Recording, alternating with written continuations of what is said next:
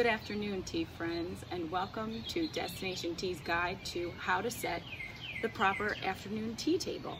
And what you're going to notice today is that I have a low table, and of course afternoon tea was also historically called a low tea because it was set on the low table in the parlor and served there.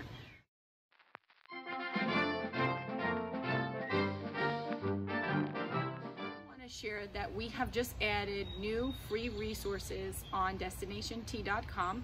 We've got a new section called Host a Tea, and it is basically there to help you plan a tea party at home. Because of course that's something that people have always done, and lately with social distancing that's become even more popular. We've seen great pictures, beautifully decorated tables and beautiful spreads and baking all over social media. So what we have added is a free tea party planner. So it's meant to be a very simple one-pager that you can slip right into your purse when you go out shopping. It includes a place for you to organize your shopping list, your menu, your tea selection. It's also got checklists so that you can remember everything we've talked about here, all of the different elements of your tea table setting. And we've also got up there a quick guide to tea menus, so you can kind of differentiate from what's the difference between a cream tea and an afternoon tea anyway. What a lot of us are doing right now, because we're staying at home and practicing social distancing, is we've been ordering takeout teas. And I'm gonna have a post later this week, because today we have ordered an afternoon tea from Ivy Tea House. My beautiful sister-in-law is going to be Zooming with us. So we've both ordered teas from the same tea house, and I highly suggest this. It was not my good idea. A lot of folks are posting about it on social media.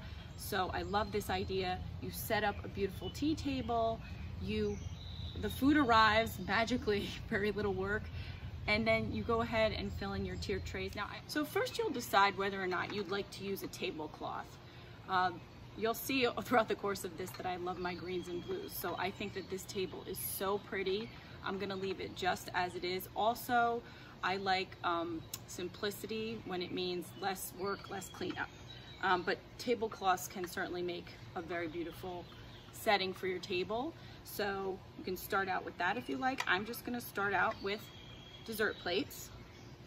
So these are just china dessert plates. You don't have to use china, but I want to encourage you to take your china outside. Why not? And set a beautiful tea table. And so that's going to be the anchor for each place setting, unless of course you'd like to also use some kind of doily or placemat underneath. Next, what you're going to do is take your teacup and saucer and put them to the top right of each plate, and you've got your handle facing to the 3 o'clock on the clock. Reminder, and please check out our teacup etiquette video for more of these examples, but when you are sitting at a table where your cup is going to be more than a foot away from your face, you'll also pick up your saucer when you go to drink your tea, like so. Okay, I've got a little bit of a concern about losing my teaspoon on that journey. So I like to do this a little bit differently, and I'm just gonna lay them out to show off the embroidery. And then, now, let me say something as far as utensils go. If you're serving a meal, an afternoon tea that includes a salad or a soup, of course, you're going to need more utensils. If you decided to serve a garden salad, for example, so you would need a small luncheon fork to the left, or you would need a pastry fork, which you may place across the top if you were going to serve a cake, and you would need those utensils. But today we're just having the traditional afternoon tea with the 3 courses. All you should ever need is a little teaspoon and a spreader for your condiments. You could use a saucer from a children's tea set or any small plate, decorative plate that you have.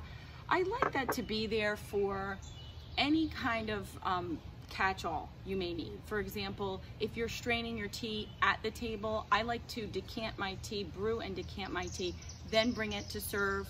But if you're going to have strainers at the table or infusers at the table, you want to have somewhere to place that and kind of put it to the side.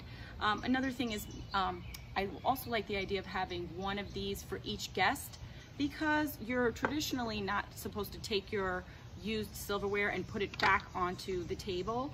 So it's a nice place to have somewhere to rest it. Of course, if you watch our teacup etiquette video, you will know that you can take your used teaspoon and put it right across the back of your cup. But as I said earlier, you will be picking up your saucer, you will be maneuvering this, and if you have a little bit of a confidence issue with adding the teaspoon to that balancing act, then it's nice to have somewhere else to put it to the side. So now we're ready to serve the tea. If you're serving an iced tea, I suggest a beautiful pitcher, of course, or if you're serving a hot tea, either way, your teas are probably going to be one of the last things to come out to the table because you'd like to keep them at temperature, whether you're serving them hot or iced. Same thing with the creamer, which of course is not filled with cream, it's filled with milk. And this is something that of course you'd like to keep chilled until it comes out to the table because we are doing an outdoor afternoon tea today. And then finally your sweetener, whatever sweetener is of your choosing. And I didn't bring that out here today, but of course you may also have a little honey pot if you're interested in serving honey with your tea. I want to say, a tier tray I absolutely love, and of course that is the traditional piece to use in afternoon tea, but of course you are welcome to bring out some of your favorite serving dishes and do your courses like that. Sometimes people like to do scones in a basket kind of covered with a linen cloth because they like to make them warm and keep them to temperature. So you can get as creative as you like, but I will say if you're outdoors and you're using a table that's not as large as maybe a traditional dining room table, you may want to do something like stacking like this just because it's saving you a little bit of real estate here. So we're almost ready to enjoy our afternoon tea. A couple of finishing touches. These are china. I think of them as mini ramekins, but that's not officially. This one is more like a little tiny mini bowl. So pretty. They've got little flowers paint on the side. And I found these thrift store shopping. So I love a little container like this if you'd like to serve your clotted cream or your lemon curd or your preserves elegantly. Final finishing touches for centerpieces. I love the idea for an outdoor tea of using what you have on your property. I've just gone around and snipped a couple of pretty flowering plants around the yard. And very simply just something to adorn your table to make it look a little bit festive and to kind of bring together the season and bring the season to the table. From all of us at Destination Tea, thank you for watching.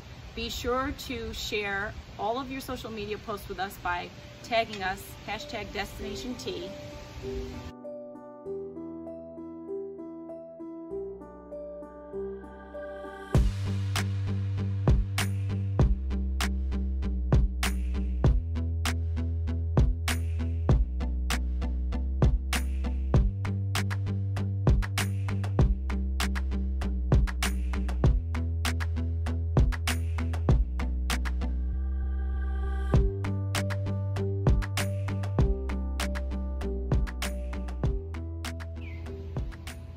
There are a lot of things competing with my voice right now out here. We need a good system.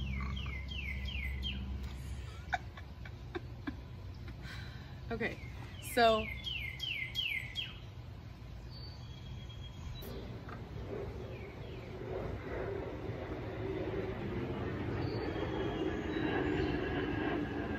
with friends.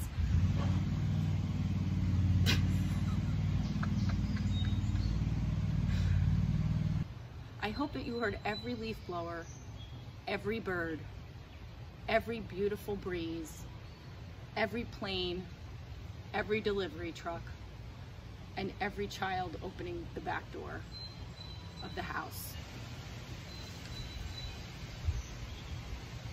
My kids are laughing at me right now.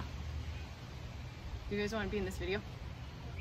Thank you so much for watching Destination Tea's outdoor video starring the birds, the wind, the airplanes, the cars driving by, my neighbor next door, and my neighbor on the other side, and me.